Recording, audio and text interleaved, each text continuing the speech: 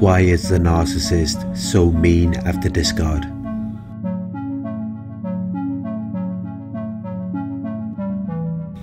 When the narcissist finally leaves you, they can be very mean. They can be very unkind, spiteful or unfair. They can be vicious or aggressive in behaviour. They can be unwilling to give or share things with you, especially closure.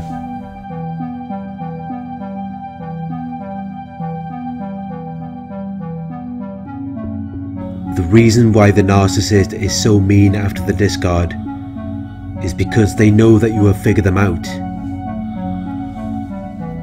They know that you know what they're really about.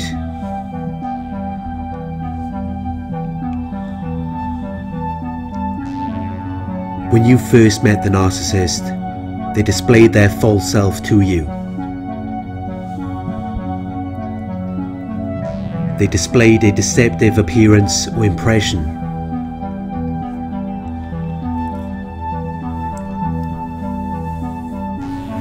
Something that was meant to hide the truth about them and mislead you. It was designed to make them appear as something desirable and attractive.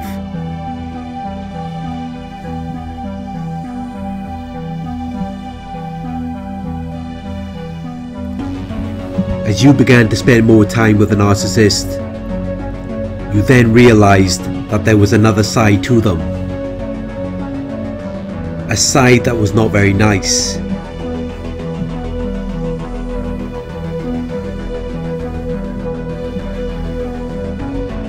The truth is that neither the good side or the bad side are really them.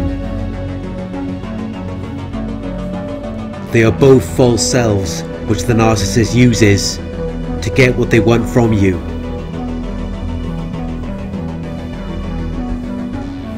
When the narcissist was being nice, it was because at that time you didn't know much about them. They knew that you would be susceptible to their manipulation. They knew that you would believe in what they were telling you or showing you.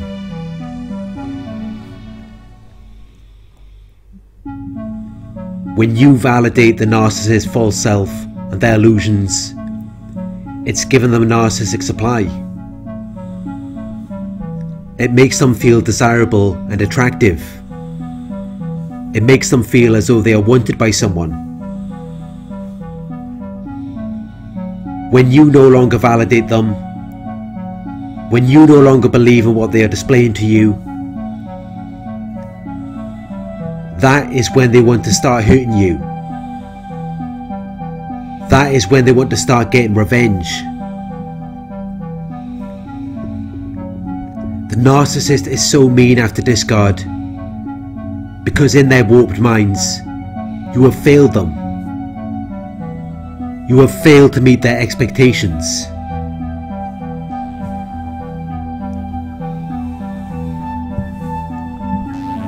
The truth is that everyone will fail to meet the narcissist's expectations because the narcissist cannot be satisfied. They're like a bucket with a leak at the bottom. No matter how much you pour into them, it will always leak out. Happiness is meant to come from within, yet the narcissist expects you to make them happy. They expect you to satisfy them, just as they expect you to validate their false self and their illusions. They can't do that on their own, because it isn't real. It needs external validation to make it seem real to them. In their minds, they believe that if you can see it, it must be real. Even though it is just a fabrication, it's something that they have invented. It has no basis or foundation in reality, and that is why it can never be real. That is why they need you to constantly pour into them.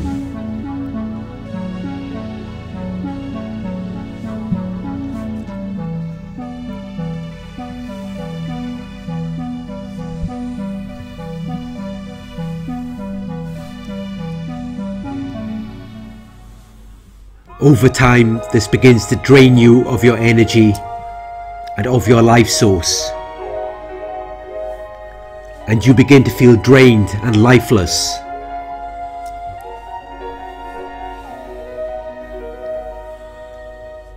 But as the narcissist is self-absorbed and lacks empathy, they only care about their own needs.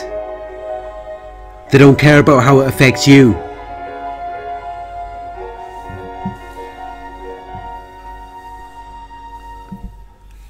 In their minds, you are meant to save them.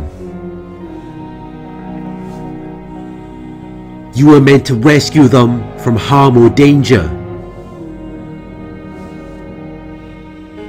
You are meant to preserve their condition or state. And in their minds, you failed them. You are not good enough for them.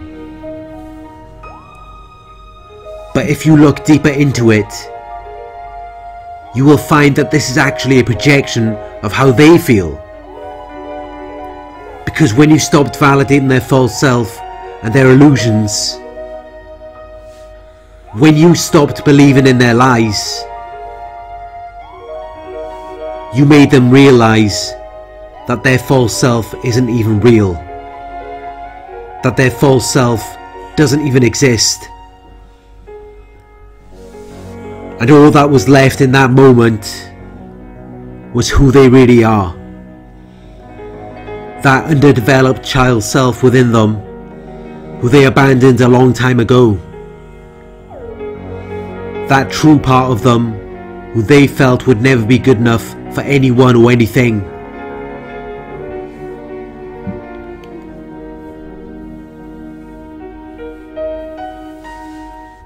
When they no longer had any validation or support for their false self, they were then forced to reflect on that true part of them, and they began to feel worthless and insignificant.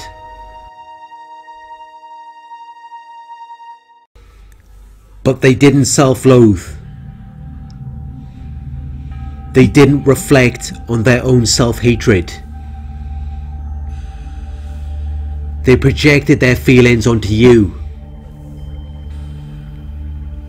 And because they didn't reflect on their feelings or acknowledge why they felt that way, they assumed that you made them feel that way.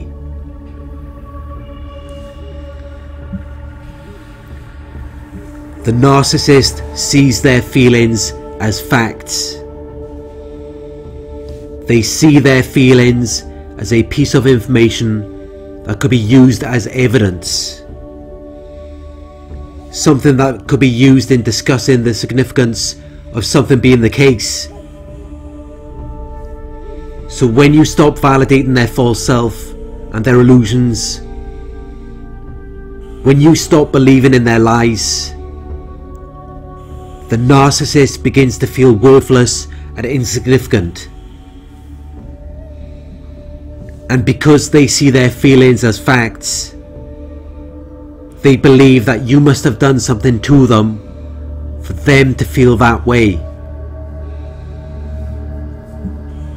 So in their minds, they don't see any reason why they shouldn't get revenge on you. They feel hurt or upset. They feel as though they have suffered an injury or wrong at your hands. So they believe that it is justified for them to be mean to you. They believe that it is justified for them to treat you however they choose to. And they can be very vicious and aggressive towards the end of the discard. They will willfully cause pain and suffering to you and feel no concern about it. They don't care about the damage that they have caused. They don't care about what happens to you. Because when you stopped validating their false self, when you started questioning or confronting them, that is when they began to reflect on the fact that maybe their false self isn't real. that is when they began to project their flaws and insecurities onto you. The narcissist can only be good to you as long as you believe in what they are displaying to you. If you have an argument or disagreement with a narcissist, they will project their flaws and insecurities onto you.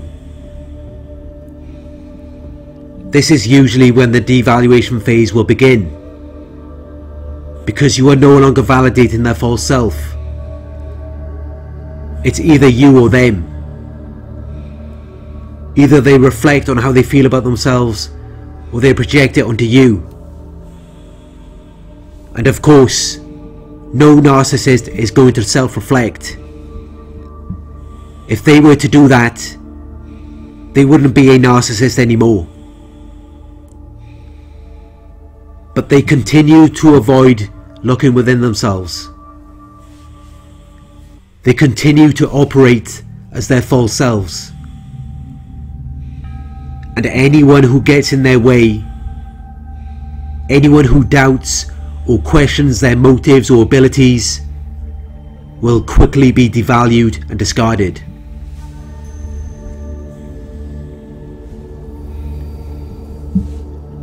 Thank you for watching. I hope this video resonated with you. Please like, comment, share and subscribe.